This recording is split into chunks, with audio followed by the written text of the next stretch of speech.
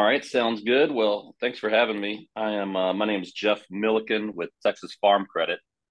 I am on we have two sides of our company, really. We have a farm and ranch side, and then we have our consumer purpose side, which is my team. And we do the smaller acreage stuff with primary homes or second homes. And we have the ability to go, longer term. We do a lot of 30-year fixed and longer term stuff that doesn't really fit into the farm and ranch side, right? So it's kind of that bridge between the conventional lending and the farm and ranch lending. So, these 10 to 20 acre lots that you have listed are perfect for us because we can do the lot loan with 15% down. And then our construction loan, we're basically not limited on dollar amount. We don't really have a jumbo loan. So that, 724 that runs into conventional loans isn't really an issue for us on our construction or home purchase loans. But our lot loans are really cool. That's what we really talked about most. And that's, land, no minimum size, up to, we've done 250 acres before, right? We just really have a maximum loan size of $1 million on my side, right? If it's more than that, then it would go over to the farm and ranch side, which is more of a commercial type loan, but still a longer term fix. The rates are a little higher, but they still have a lot of the same attributes that we have on that lot loan. So on mine, it's 15% down on a 15-year or out to a 25-year fixed rate with 25% down, right? So the way these are calculated, generally the down payment matches the term with 15% being the minimum down. We have some shorter term loan options, but the rates just aren't competitive on those right now. For some reason, adjustable rates are higher than fixed rates right now. So we're sticking with those. And is that We have on just land, or is that land home packages? so that's just the land, right? Okay. So the home package is a little better terms than the land. But on that land loan, I'll wrap up those real quick. On the land loan, you can roll in improvements. So if people want to buy, that 10 acres and go ahead and do some clearing, put a road in, dig a pond, build a barn, whatever they want to do. We're very, very flexible on what we allow as improvements on land, and we'll roll that into the loan. So we'll add that to the appraised value. We'll get those quotes, get the bids from the subcontractors, and add that to the appraised value, and then lend up to 85% of that, right? So it's a really great way for them to, maybe they don't find their dream piece of property right off the bat, but if they really want a place with a tank on it, right, and they can't find one, we can roll that into the pond and they can put it wherever they want. So it's really great. We're really trying to sell that improved, improved lot, right, versus I think it opens up a little different category. I don't really see it marketed very much, and it's a really neat deal. We can also roll it all into one. We do a one-time closed construction loan where they can buy the lot, the land, build a house, do any improvements they want to. And on that type of loan, so a loan with a house on it, we're looking at 15% down on a 30-year fixed. And rates are very similar to conventional rates. I think we're at 7.375 right now. One thing we do allow is we allow a rate conversion every 12 months. So if the rates are lower, a quarter or more lower, 12 months after 12 payments, after every 12 payments for the life of the loan, you can lower the rate to the market rate for $500, right? So Really? no refinance needed. That's cool. Yeah, it's a really great, especially with this rate environment we're in right now, right? It really does a lot, and no jumbo limit on that either. So we're doing a lot of first and second home constructions on bigger properties because there's not a lot of jumbo construction loans out there that are 30-year fixed, one time closed. And that it's got the same stuff. We can roll in anything. We're very flexible on builders. We do need a general contractor, but we're really flexible on it, and it's a great loan as well. And that's same loan as home purchase. Basically, they're all the same loan. Really, it's just the different purposes. Loan purchase or refi or rehab. We can roll in that money to rehab an old house on a purchase. Not really investment homes. We do primary and second homes. Second homes have to be on 10 or more acres. So, but those are our loans that we do most of. We have some options, different options. We can do manufactured homes if they haven't been moved, on acreage. We don't do a whole lot of those. And do mobile homes. Nice.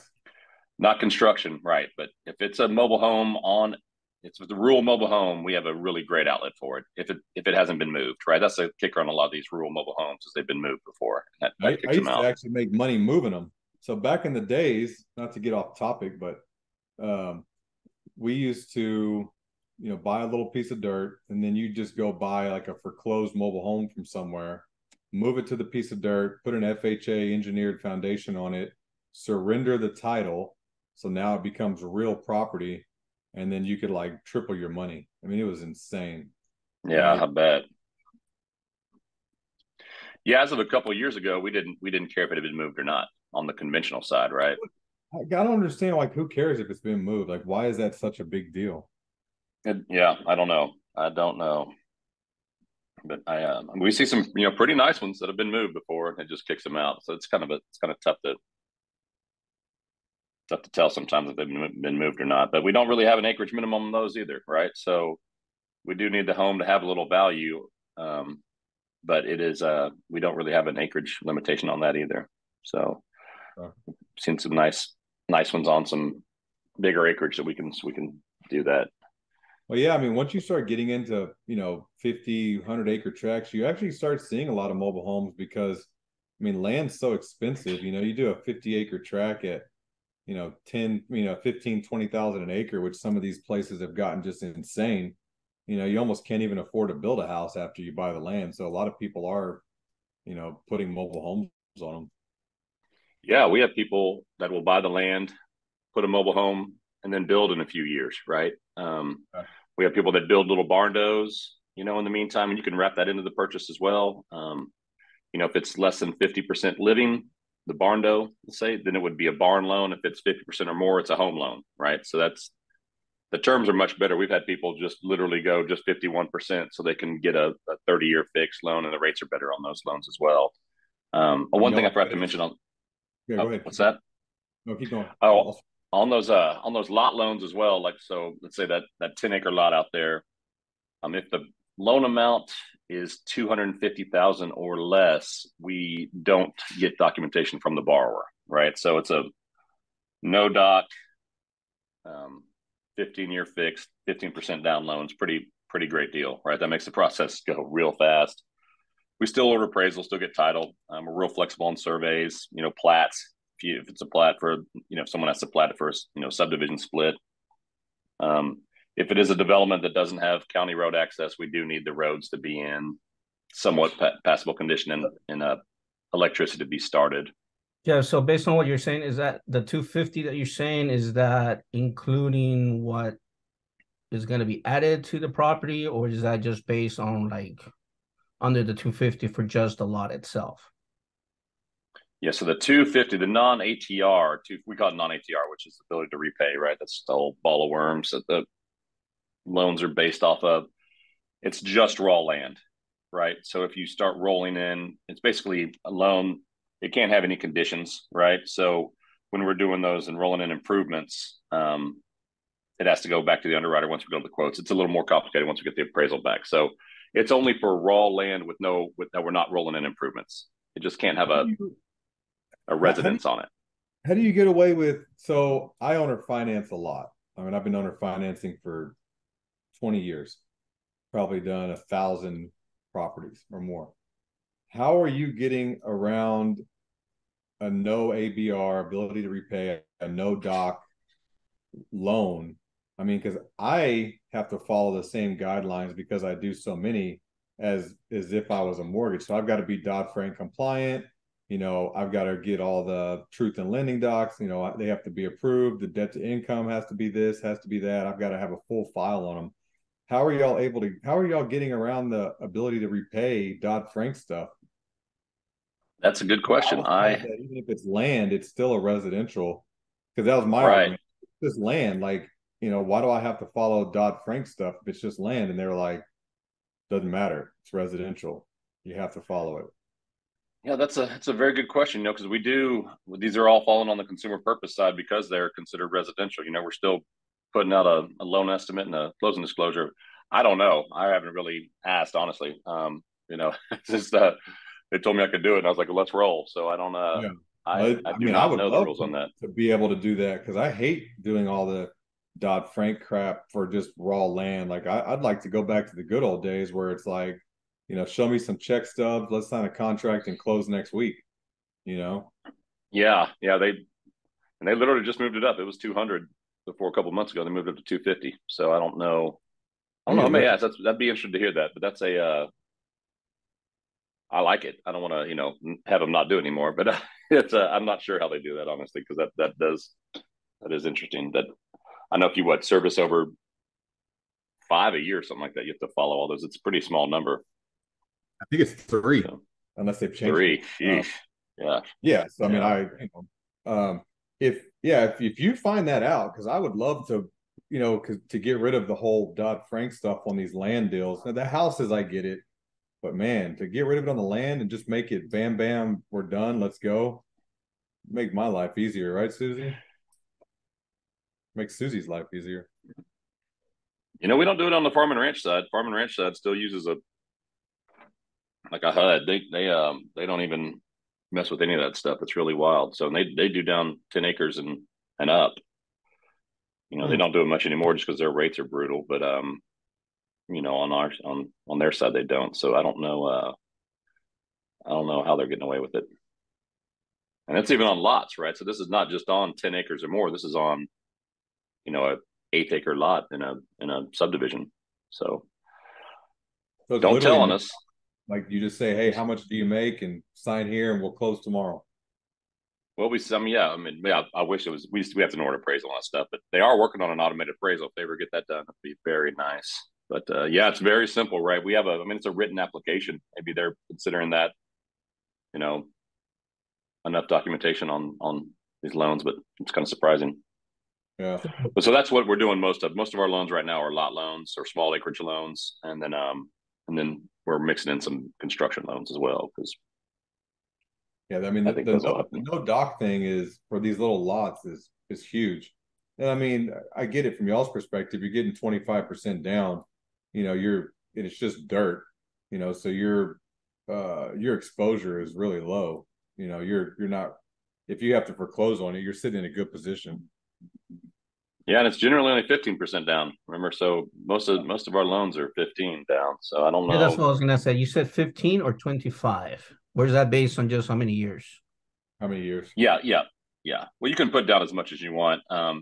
It's just your maximum years is going to be tied to your percent down, Okay. right? So at 25% down, you could do a 10-year loan if you wanted to, but you could also go out to 25 years. So, but most people do 15 for 15. It depends on the lot size. We get some more expensive land. They start stretching it out, but I want there's to no prepayment penalties. So what is the well, I mean you said no docs, but I mean what is it like what is the main requirement to actually be able to approve these loans? So 720 credit score. We want the debt to income ratio to be around 40. 40. Um, yeah. Mm-hmm. Okay, so you're still checking all that. I got you. We still check credit. We have a little PDF application form they fill out, and then they actually do fill out the full application on them. We still pull credit, but we don't pull any transcripts or anything like that from them. So Yeah, I really think. great for self-employed borrowers, right? That Well, can and be that's pretty that's what we get a lot of with the owner finance side is, these guys don't have 720 credit scores. Some of them, their debt to income is right. 40, 45. But yeah, their credit score is not that. But y'all do Barndo loans, right? Like y'all are cool with Barndos. I know for a while there, a lot of lenders were kind of like, in the beginning stages were like, I really don't like the Barndos, the metal buildings. Yeah, yeah, we do. We love barndos. I'd say the most of the barndos we do aren't really barndos, right? They're more metal homes. But Yeah. we as long as the living quarters are 50% of the space, we'll call it a home, right? And do that 30-year fixed, 15% down construction loan, exactly the same as if you're doing a stick built house. If you get to where the living quarters are less than 50% of the space of the barn, then we're looking more of a barn loan, right? So we can still do 15%, but it'd be like the lot loan. It'd be like on a 15-year term. So, some people want to put that just one room apartment in there in a barn. That's more of a barn loan than a home loan. So yeah, if they're doing 50% or more, it's a fantastic loan, right? Because that's 15% down, one time close, 30-year fixed. You can still lower the rate every 12 months, roll in any improvements you want to. So we do have a lot of people do that too. When they buy that land, they'll throw in a barn dough to live in while they build. Yeah. Um, it's kind of funny. The barn dough is what they're called around the country, right? Not everyone calls them barn doughs. I think in Ohio they call them shouses, which is House? very shouse. You know, shop homes. Oh, Yeah, okay. shouse. So when they first said it a few times, I was like, "What are y'all talking about? A shout? It sounds like a little rodent or something, you know, or Yeah, like a lice is what it kind of. a louse, Yeah. a shrew and a louse mixed together." Yeah. So, but Interesting. um, but yeah, it's a great loan. We do. I mean, we do some giant ones and we do some small ones. You know, there's a lot of fancy barn doughs out there for sure. Oh man, yeah, I've seen some insane ones, and they're actually, Yeah, they used to be cheaper to build than a house, and now it's kind of switched back over where it's more expensive to build them than it is a house with all the since COVID hit. It's almost doubled because I built some warehouses and stuff sheesh. like that, and I used to be able to get them at like $14 a square foot for the metal, for the framing and all that, the red iron, and it's 25, $28 now. It almost doesn't even make sense. I mean, Yeah, we just built a barn and we a metal barn, and we're realizing that it's then putting a little room in it, and it's an adventure for sure, but yeah. it's very expensive. But yeah, we do all that. I mean, we roll in. You know, we can roll in a riding arena if they want an arena. We can do. I mean, we can do. There's almost no limit to what we do. I mean, we could roll in if they want a vegetable garden, right? We could roll in the building of a custom garden. I mean, it's that wild. You know, that's one thing I think is so important on these country properties, man, because these people, it's hard to, when you're buying a property like that, it's hard to visualize what the property could be, and if we can present them that this could be your dream property, we could paint a house if we wanted to in the loan, right? So just to have them be able to maybe help them because people can't visualize anything. I mean, you know what I mean? Very few people can visualize what the end product's going to look like. But if we can, help them do that, and this property might be your dream property, just needs to add a few things or even take away a few things, then and maybe we can, move land a little better because it's tough to do that.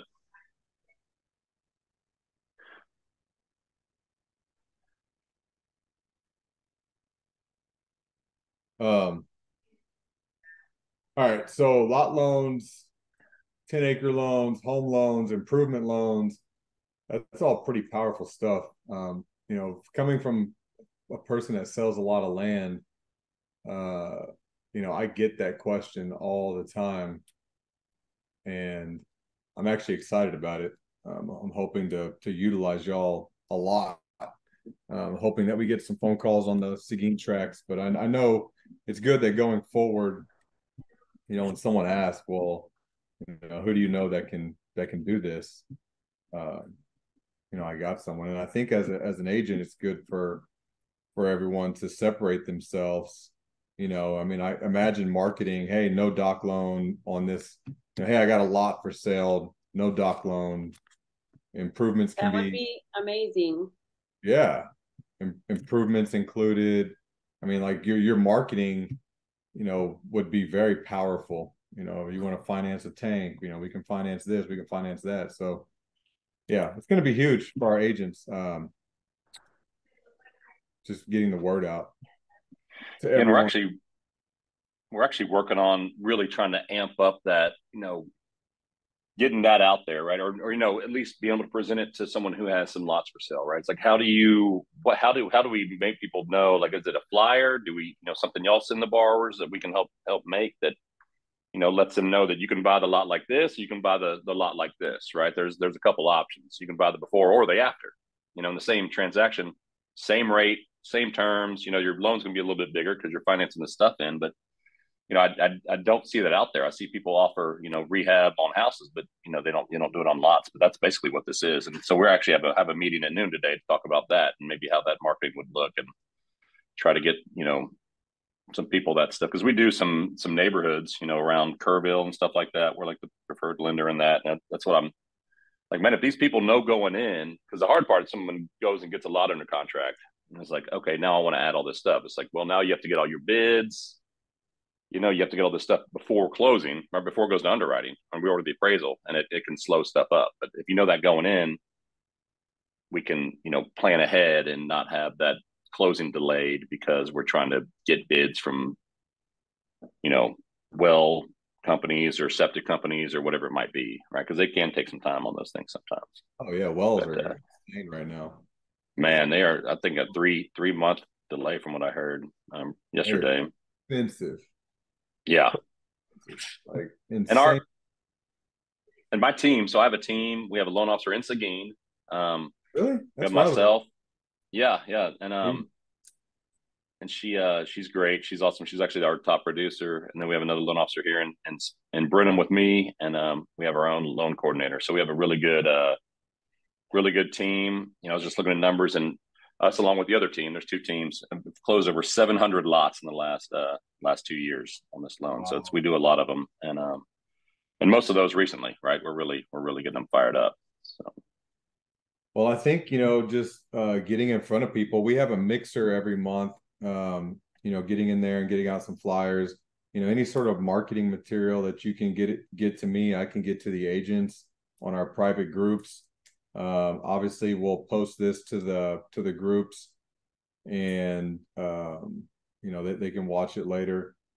But yeah, just getting whatever you can, marketing material wise, that I can get in front of the agents, because I think it's powerful. I think a lot of people are sleeping on it. It doesn't sound sexy, when I do a post about, oh, we can do land loans, but when you have the conversation like we just have, and you realize the potential there, it's huge, huge. Yeah, I think you could do some really cool marketing with it, right? Just show that land and then show it being improved, right? Somehow there's ways to do it that would be really great. And we love mixers too, man. Y'all ever want to do something, let us know. We're always up for that. And we have a You know pretty, what? We have, and I don't know what y'all do on sponsorships, but we have a thing called the White Line. It's called a White Line Summit. It's in I saw November. that. We're probably going to have a couple hundred people there. Mostly, I mean, they're all going to be in the real estate world, whether they're agents or investors or whatever. If y'all wanted to get in on that and be a sponsor and have a table, you get to go up and talk for a little bit. You get to hand out any sort of marketing materials. You'll basically be locked in with everyone that's there. It's really inexpensive. It's only $500, and to get into that in front of that many people, I mean, I've paid way more to get in front of less people for my real estate brokerage. Let me know if that's something that y'all are interested in. I'd love to have y'all there as the land, the land lender. Yeah, I think you can go ahead and pencil us in. I was looking at the dates, and my whole team is going to a meeting in Tennessee on the 1st through the 3rd. Oh And I man, think this is right around there, isn't it? And it's at November the same 3rd. dates. November 3rd, yeah. But our San Antonio office is in town, right? So I'm sure we can Yep. get there. They're the farm and ranch side, but they're very familiar with our side too, and can kind of go in there and at least be present, right? That's cheap. You are right. That's very cheap to get in front of a focus group like that of that many people. And it might be So more. I'll The stadium, not stadium, the conference area seats 300 people. We've got 100 agents that can bring up to 3 people. So I mean, we're hoping. My goal is to have close to 200 people in there, and it's over by IKEA at the Randolph Brooks area, and it's this swank. I mean, it's insane. Like this, it's going to be awesome. yeah, very cool. So Hey, so yeah, where's let me know. Jeff's information, or can we put it on the chat, or I don't know where I think on the post. Hang on, let me pull up on the that. post that you put it. I think his number was on there. Let me pull it up real quick. And we do. I mean, if anyone has listings or wants we have basically a general flyer for the lot loan, and I can Perfect. customize it for anyone. A lot of people I put like a picture of their lot and their information on this flyer, and it breaks down our whole lot loan, which is super. I mean, and then has all three of our contact information on it, because we're a true team, right? If we call any three of us, it's the same. And Yeah, so I'll take one it's of those really great. flyers. Yeah, yeah. So we can get it and put your number on there too, and you can pass that out. But it's really great and easy to customize. So you're not asking too much of us at all. Ask us anything you need. That's why we're here, right? But But yeah, so that's if you don't have my information, I'm sure we can get it to you pretty quick. Yeah, I'm putting in the chat right now, and Yep. I'm going to add it to this. I'm also going to add it to that page I did. 979 337 4537. All right, so it's on Israel. It's on this, but I also added it to the Appreciate it. Yeah, I'm gonna put them on my phone already because yeah. No, I have that 10 acres as well, and I get those calls all the time. And on our speaking on the farm and ranch side, they do a lot of, land in transition, larger acreage that people buy. They do have, and they do partial releases as well. The purpose of farm credit isn't really investment, but every land purchase is investment, right? So it's really on their side, it's a lot easier for them to do that larger land, you know, partial release part of it. When you sell that, you can pay down the loan, and when you get to generally on those, you're going to make your income at the end, right? Because you'll be paying down your loan on the first few partial releases, but that is something they can do as well. On those larger land purchases. Does do these count also for like commercial zoning kind of land, or is that totally different? So it's different, right? They the land, yeah, the land in transition, or when you get too close to big towns, right? It gets a little more strict on down payment and stuff like that because it's really not the mission of Farm Credit, right? Farm Credit's a really old organization, 115 years old now, and the mission is really agricultural. Now, if someone's buying an agricultural operation, we can finance all kind of crazy stuff, right? We can buy helicopters and airplanes, but as long as it's used in their agricultural operations. So it's really wild, really different. It's just a different mindset, more based off of agriculture, agricultural income. Where on my side, it's a consumer purpose. Now we still do classify people as non-farmers, part-time farmers, or full-time farmers. So if you're buying 10 acres, we're going to call you a part-time farmer because you have the potential to earn $500 a year in ag, right? And so because you're a part-time farmer, it opens up our construction loans and stuff like that, and we can lend more money. Now, where a non-farmer is going to be a little bit limited on their land values, not even loan amounts, but values and home values as well. So the land value is like 387, I think, for a non-farmer, right? So that would be less than 5 acres. And then the home value is 581 for a non-farmer. So 4.9 acres, your house can't be worth more, not construction costs, it can't be worth more than 581. 5.1 acres, we can go up to, a couple million. Well, that small would be tough, but as a part-time farmer, we really don't have a limit. We have to justify it, but we don't have a limit. Gotcha. And all rural. It has to be rural, right? So we're outside of city limits or in a city limit or in this town less than 2,500. So we don't do in-town lots or homes. We have the ability to do conventional loans, but we really don't, just because we, conventional FHA, VA, stuff like that. We just specialize in this. So we work with a lot of mortgage companies. So we love mortgage companies as well. So we're not trying to, step on any toes. If y'all got, or you are in the mortgage business or have mortgage friends, they're some of our best lead sources too. So we just kind of specialize in this. I like it. It's gonna be fun I'm hoping that I get some stuff off it in Seguin, and then especially when I start I'm gonna try to build some of these spec homes on some of these tracks, get y'all out there. I can see a lot of ways to market it. So I'm excited, and man, I appreciate you reaching out. We're getting close to the 10 o'clock mark. I got a ton of ideas on ways to utilize it. I think, Jeff, anytime you can get any sort of marketing materials in my hands, I'll share it with the agents. I'm sure I'll have more questions once this video goes live to our pages and people start watching it. So I'll probably circle back or get you connected with people as well. Okay, that sounds good. Yeah, when I get after this meeting, I'm gonna try to come up with some stuff, and I may shoot it over to you just to bounce it off to you, as you as well. Since someone who deals with a lot of smaller tracks and stuff like that, you might have some good input before we go too crazy on making marketing stuff. It'd be nice to have some feedback from people out there in the field.